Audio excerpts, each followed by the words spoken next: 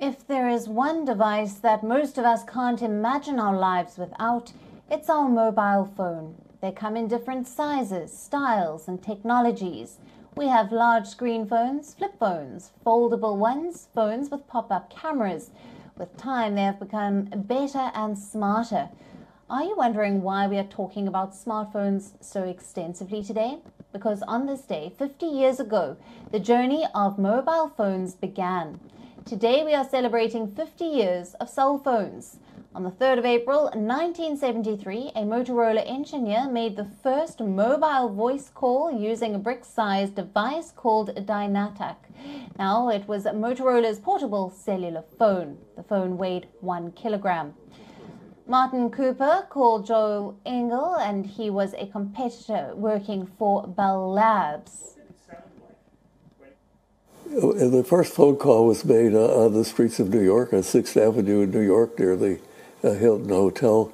I really didn't think about who I was going to call until the last minute. And then it occurred to me that I ought to call my counterpart at the Bell system. But it took a further 10 years for the first mobile to be marketed. In 1983, Motorola started selling the Dynatac 8000X in the United States for around $4,000. What followed next was the text message.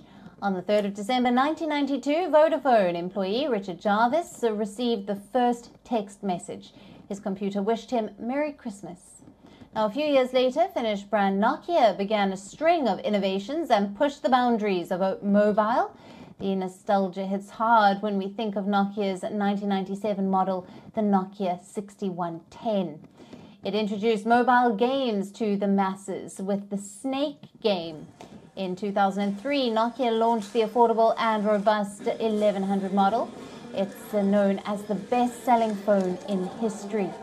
And then in 2007, Steve Jobs redefined the mobile experience by introducing a revolutionary product.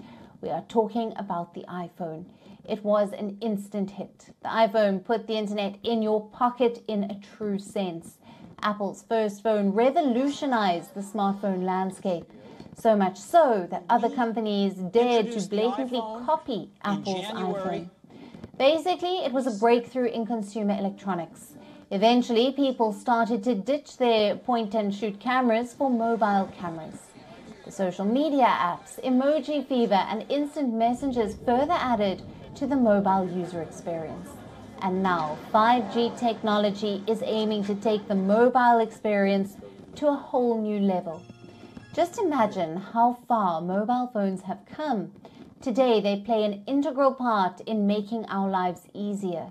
We are sure they will continue to revolutionize different sectors worldwide. One of the things that's going to change is that your phone is going to be managed by a personal artificial intelligence, your own personal artificial intelligence. It will, whenever you need something, it will either create an app for you or find the app for you. WION, now available in your country. Download the app now. Get all the news on the move.